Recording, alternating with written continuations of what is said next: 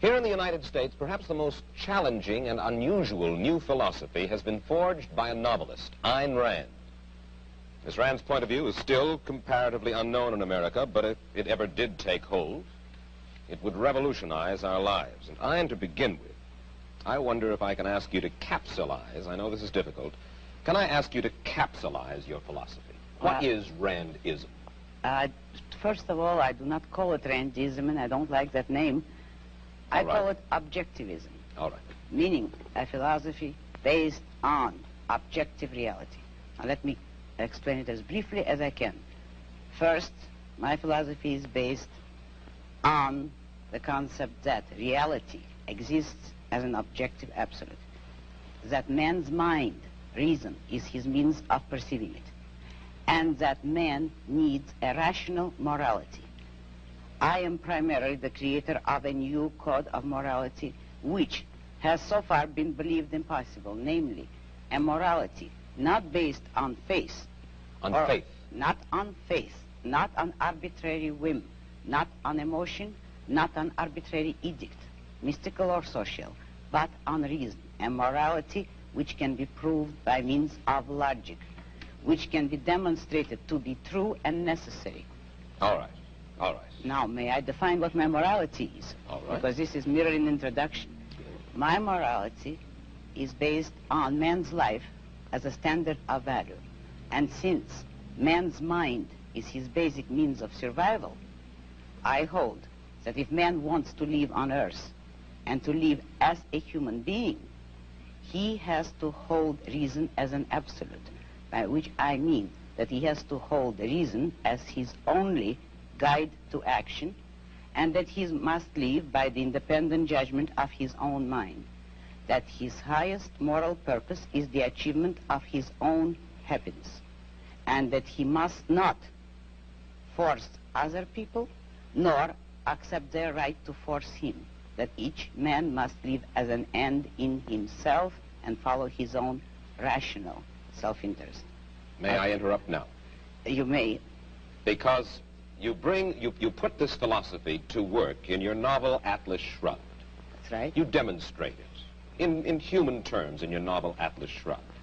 And let me start by quoting from a review of this novel Atlas Shrugged that appeared in Newsweek. It said that you are out to destroy almost every edifice in the contemporary American way of life, our Judeo-Christian religion, our modified government-regulated capitalism, our rule by the majority will.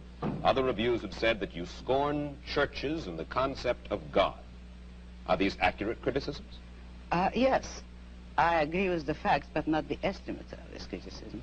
Namely, if I am challenging the base of all these institutions, I'm challenging the moral code of altruism, the precept that man's moral duty is to live for others, that man must sacrifice himself to others, which is the present-day morality. What do you mean by sacrifice himself for others? Now we're getting to the point. One moment. Since I'm challenging the base, I necessarily would challenge the institutions you named, which are a result of that morality.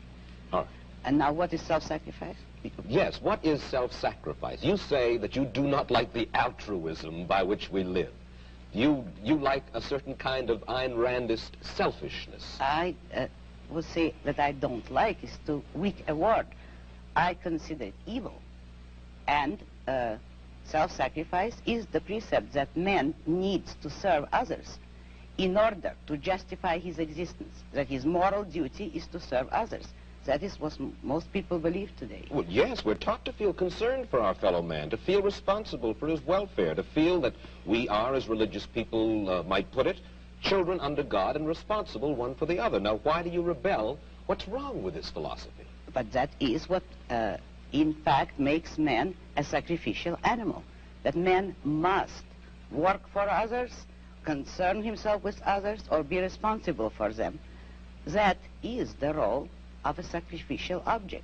I say that man is entitled to his own happiness and that he must achieve it himself, but that he cannot demand that others give up their lives to make him happy.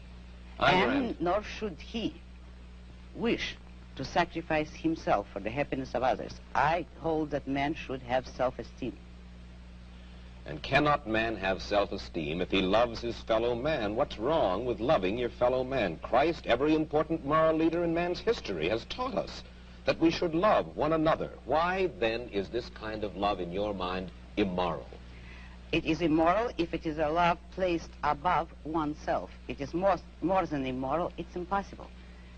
Because when you are asked to love everybody indiscriminately, that is, to love people without any standard, to love them regardless of the fact of whether they have any value or virtue, you are asked to love nobody. But in a sense, in your book, you talk about love as if it were a business deal of some kind.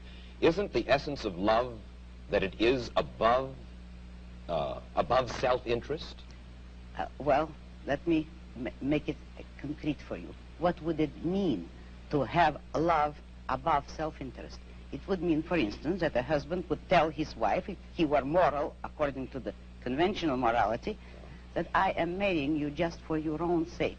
I have no personal interest in it, but I am so unselfish that I am marrying you only for your own good. Well, should husbands and wives would tally any woman up? like that?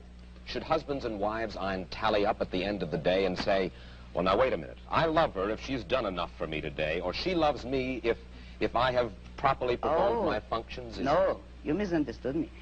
That is not how love should be treated. I agree with you that it should be treated like a business deal, but every business has to have its own terms and its own kind of currency. And in love, the currency is virtue. You love people not for what you do for them or what they do for you.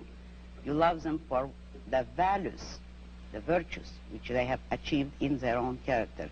You don't love causelessly. You don't love everybody indiscriminately. You love only those who deserve it. And then if a man is weak or a woman is weak, then he is beyond love? He certainly does not deserve it. He certainly is beyond. He can always correct it. Man has free will. If a man wants love, he should correct his weaknesses or his flaws, and he may deserve it. But he cannot expect the unearned, neither in love nor in money, neither in matter nor spirit. You have lived in our world, and you recognize the fallibility of human beings. There are very few of us, then, in this world, by your standards, who are worthy of love. Unfortunately, yes, very few. But it is open to everybody to make themselves worthy of it, and that is all that my morality offers them. If they will a way to make themselves worthy of love, although that's not the primary motive.